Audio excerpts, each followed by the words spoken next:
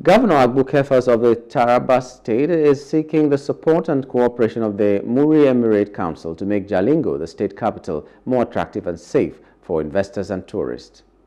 There is no need for fight. Let's rehabilitate those that need rehabilitation. See that they live a better life.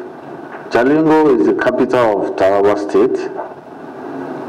Is the entry gate to Taraba state. All the advertisement and everything we have been doing to attract investors to Taraba state, they must and they have to pass through Jalingo. And if we don't put our house in order, we don't make Jalingo attractive, we don't make Jalingo safe,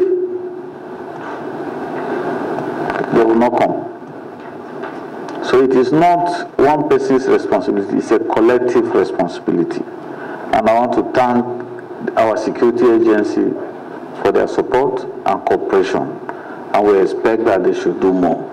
Your Excellency, sir, I will say without mincing word, this is my best Salah in Taraba state. It has become my best Salah because I am so proud. I am alive.